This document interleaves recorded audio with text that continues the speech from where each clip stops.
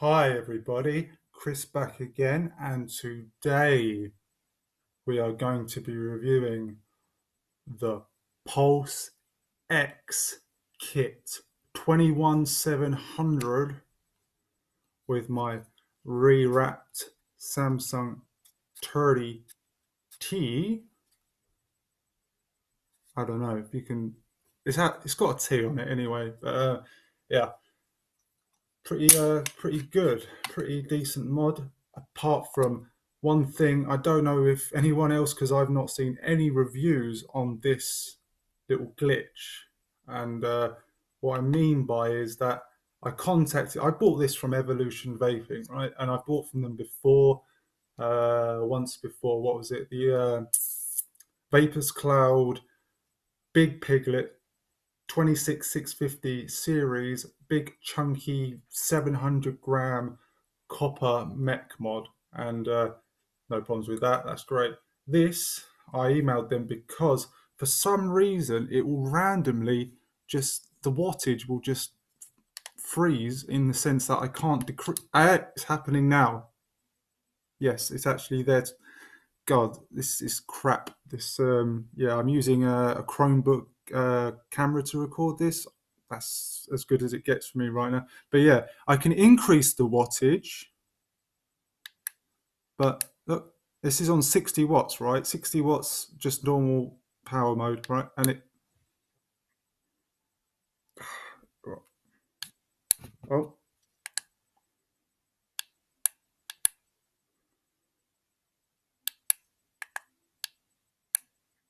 yeah, okay. But basically, yes, look, increasing, hang on, increasing, right? Tap 90 watts. It's, if you can make that out, it's 90 watts. Right, right now it will randomly just start. It's decreasing now. So I don't know if anyone else has had this same problem. Right, it's not a massive issue. Like it's not going to make me not want to use it, but it's annoying. Didn't see Tony B have this issue. I don't know. But it doesn't affect performance or battery life or anything like that. It's still, yeah, it works fine.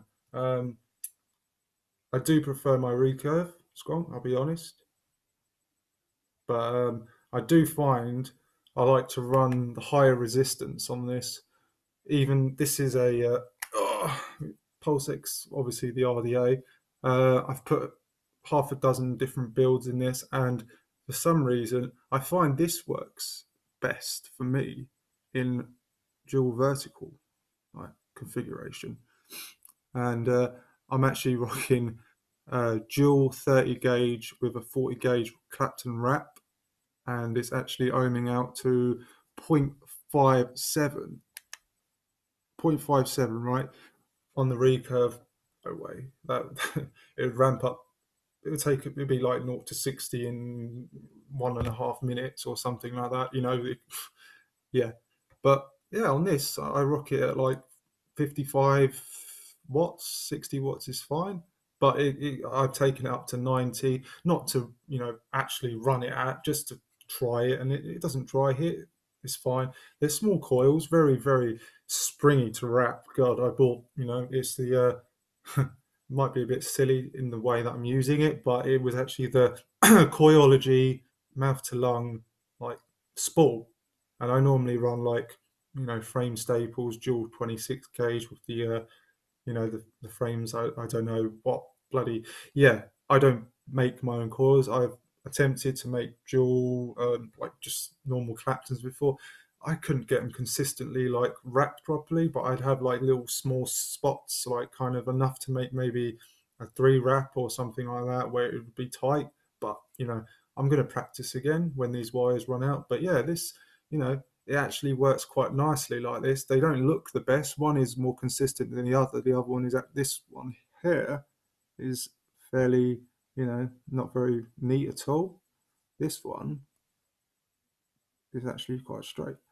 So that was my second attempt. I had to wrap them really tight along the jig piece, the coil jig. But yeah, not the most fun to wrap. I prefer to run, wrapping like, I don't know, tricore 26 gauge. It really stays, where you want it. It's just so good. It doesn't spring back on you. It's good. But yeah, this what's this up? Okay, turn the watch down. Okay, it's not playing up. It's good. All right, 60 watts.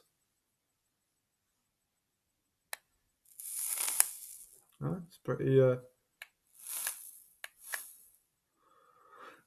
I really hate doing that because, I mean, not just to show, but like, I hate wasting e-liquid. I hate when things leak and I have to top it up. Like, call me crazy, but with my favorite juices, the Dira ones and that, I scoop them into the, even, yeah, and I lick my fingers. I try, yeah, I've probably given myself small doses of nicotine poisoning, but hey, I'm stupid.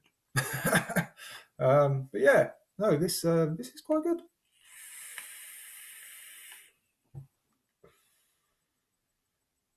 Yeah.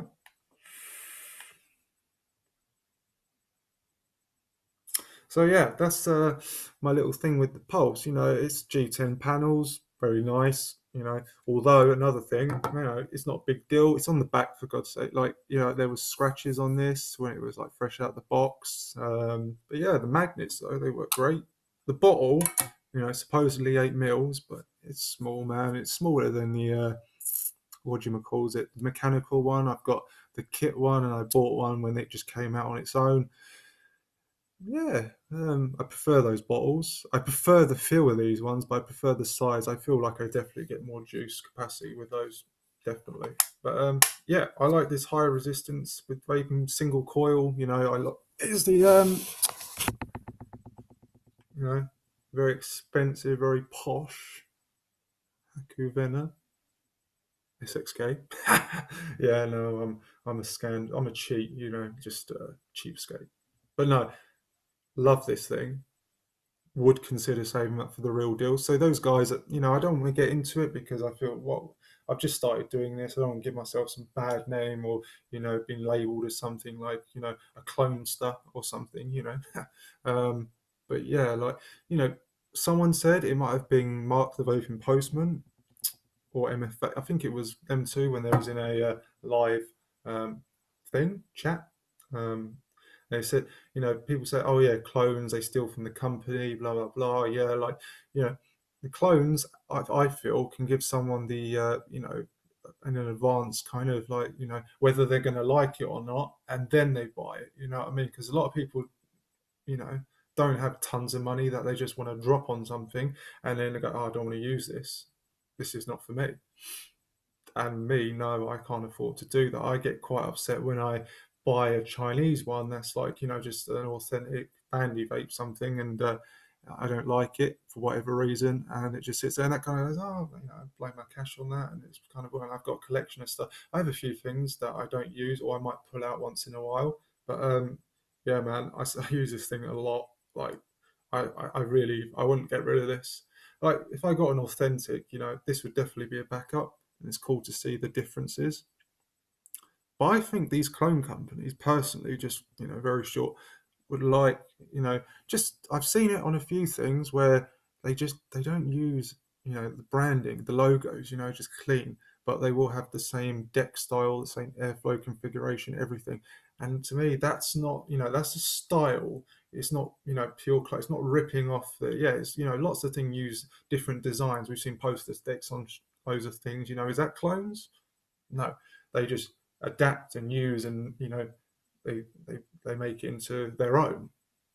I have one design that I have not seen, but it takes 3 or 4 different aspects of some drippers and some RTAs, and I kind of in my head imagined it, and I did draw it out. It wasn't very good, but let's just say it uses an idea or design from Morton Owens Zathog, the Fatality RTA by QP Designs. It takes something from the triple RTA and yeah, blends them all together. And yeah, like if I ever got the chance to design something, if this design never came out, I would love to see that, production made, because I think it will just be the creme de la creme of flavor in a dual coil configuration. Yeah, but I don't know how to get there. I would love to, but I don't know how to get there.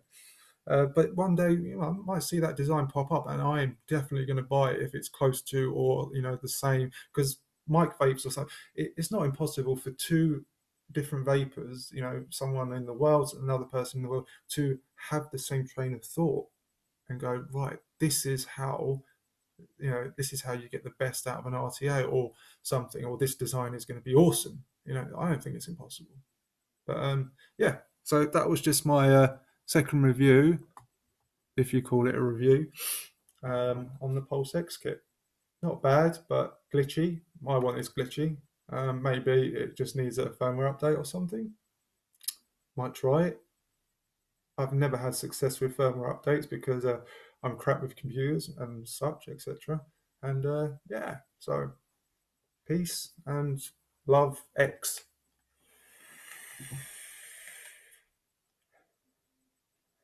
Vape on fam.